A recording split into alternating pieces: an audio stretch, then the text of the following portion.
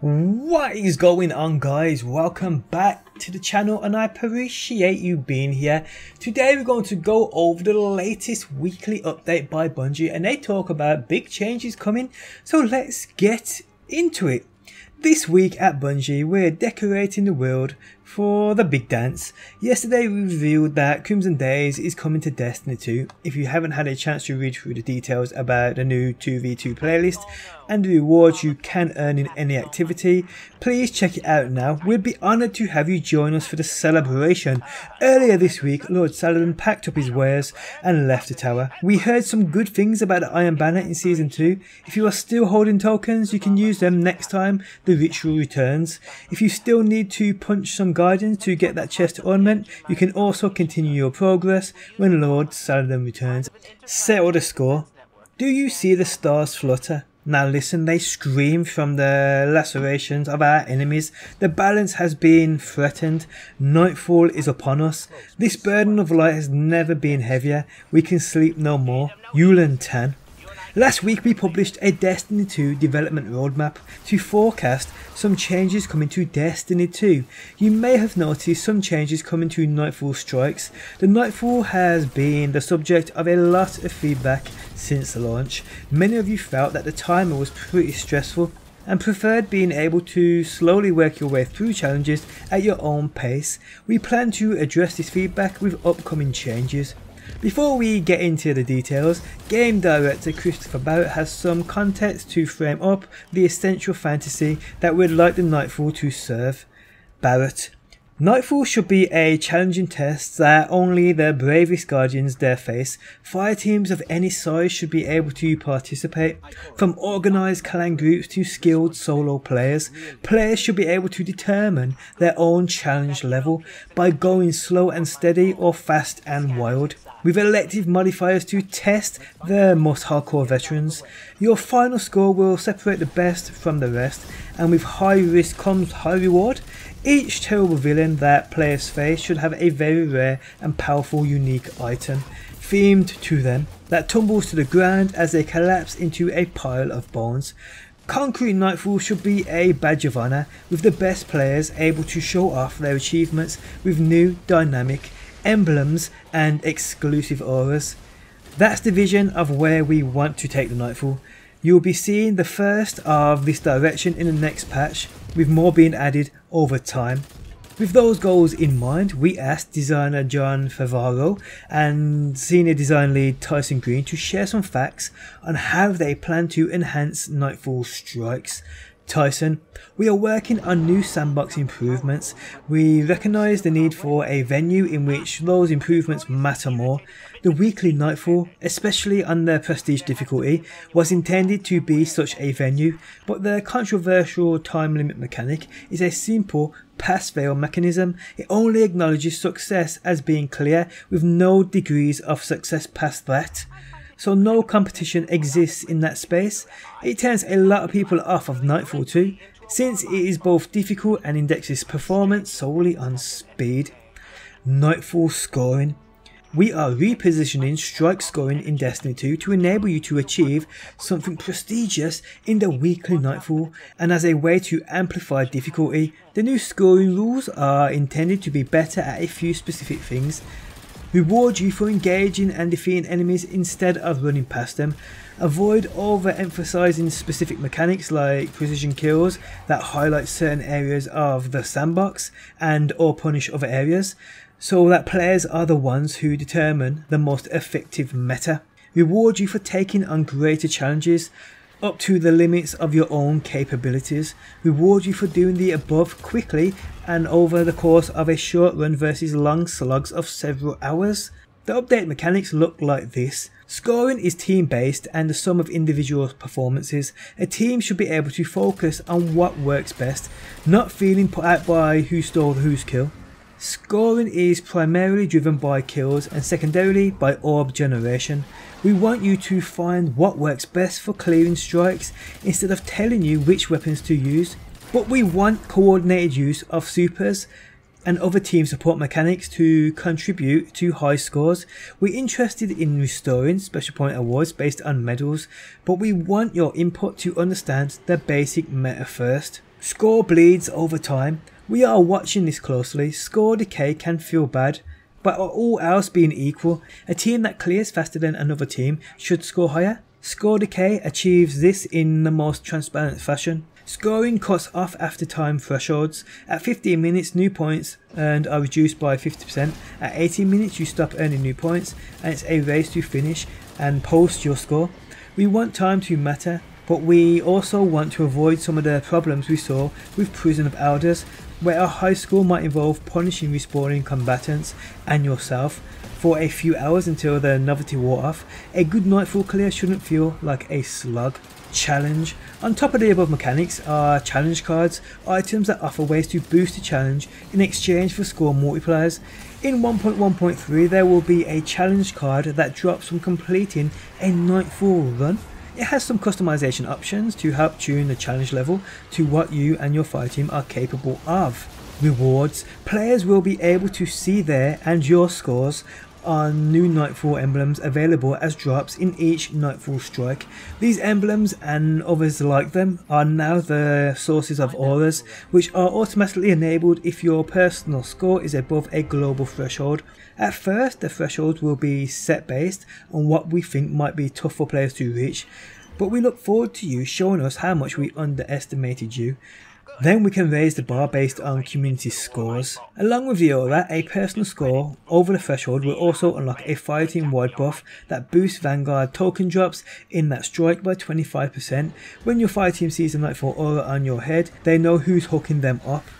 Lastly, some rarer variants of these Nightfall emblems will be available as drops at higher score thresholds. Obtaining these rewards is meant to be challenging, so we don't expect everyone to reach these scores or collect these items. Now that I absolutely love the sound of. I mean, the way Destiny 2 basically dropped, it was made for the casual player.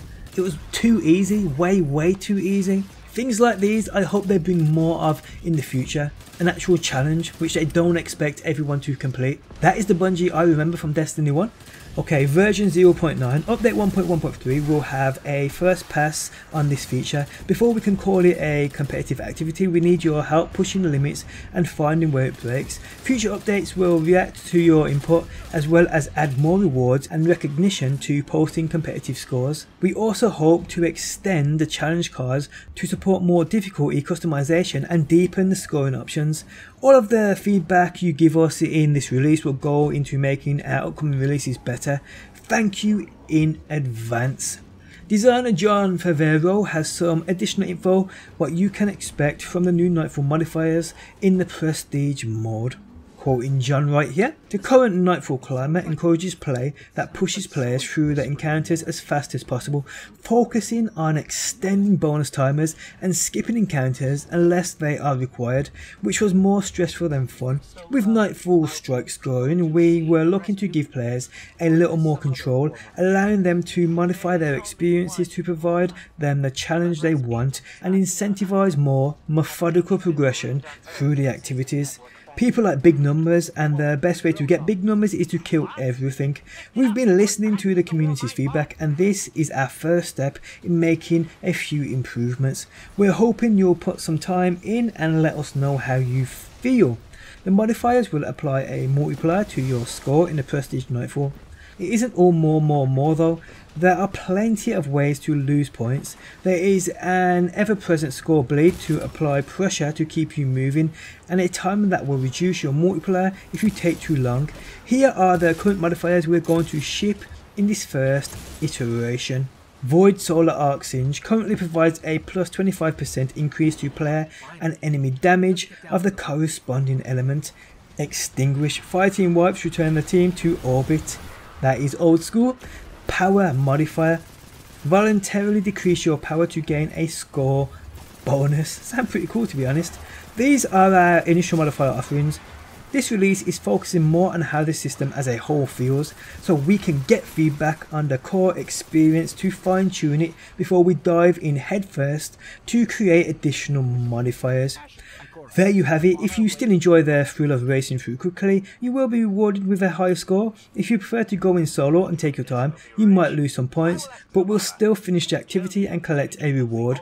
You can complete the normal Nightfall and get a score. or you can take on the Prestige Nightfall and ratchet up your score with some modifiers. We're eager to see you jump into the new Nightfall and give us feedback on these changes. So looking good Nightfall wise, it really is. Now they're going to talk about raid plans, so let's get into it. Another thing that may have jumped out at you as you read through the Destiny 2 development roadmap was that the Eater of Worlds Prestige mode was pushed out until May. You may have even said, what is taking them so long? I think we all did, to be honest. It's a fair question. The answer is that we didn't want to release it in its current form. Before rolling it out, we thought we could add some more flavour to this special activity that will make it worth the wait. Here to tell you more about our plans for raid activities is Senior Designer Joe Blackburn. Hey Guardians, for Destiny 2 we wanted to release raid content on a more regular cadence than we did during the first years of Destiny.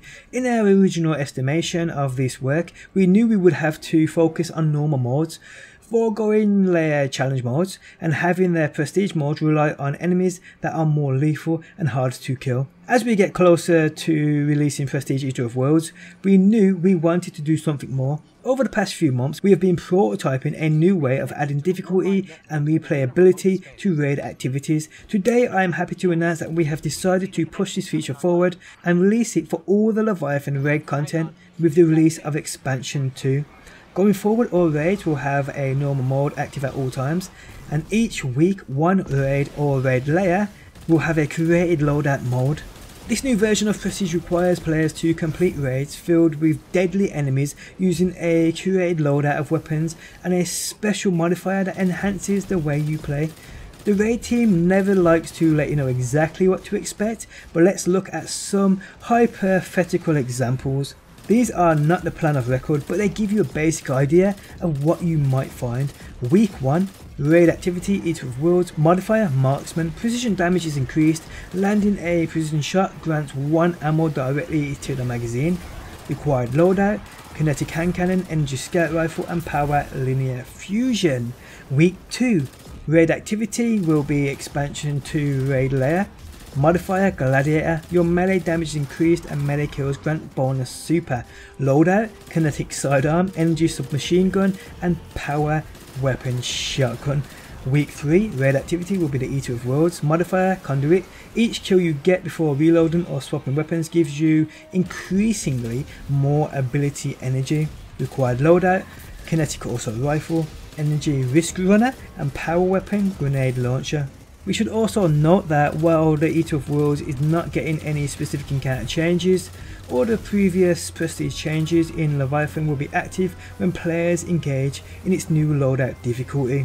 The goal of the new prestige mode is simple: provide new ways to engage with raid content each week, new ways to engage with different weapons in your vault and new rewards to chase. This is currently slotted on the roadmap for May, but this is a major overhaul and could be pushed out further. We'll keep you updated. We can't wait for you to play it, talk about it and help us make it better for years to come. Thanks, Joe.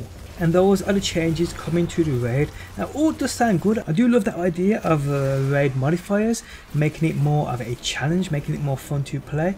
The one problem I do have is the fact that they mention it could be stretched out even further, so we may not be even getting this in May. That kind of is something to worry about. If they're talking about how it might be delayed a little, expect it to probably be delayed. But hey, I've said this from day one, if it takes time for them to make a better change, that is fine by me, as long as we've got other content to play in the meantime.